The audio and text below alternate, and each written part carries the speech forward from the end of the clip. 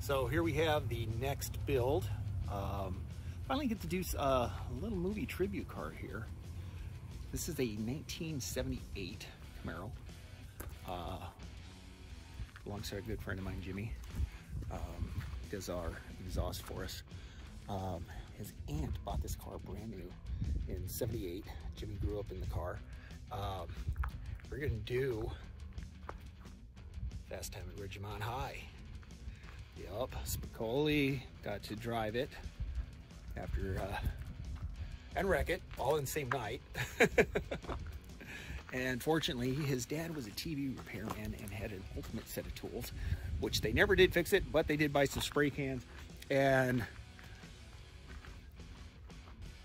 well, actually, the car kind of looks like it did in the movie after they wrecked it. But yeah, they wrote Die Ridgemont High on the car, which really ticked off a football player whose car it was. We'll go into all that detail later. I'm gonna be dropping all the names, but there it is. That'll be the Fast Time at Rebel Dog's Garage build, and should be pretty cool.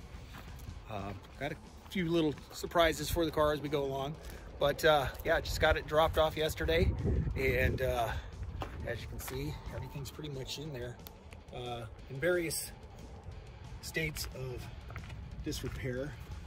Gonna need a windshield. I'm gonna pick up the motor this week, and let's go from there. Just kind of follow along and see what happens. Click subscribe, like, you know, do all that stuff. Tell your friends, come on over, check this build out. So, see you later. Have a good one.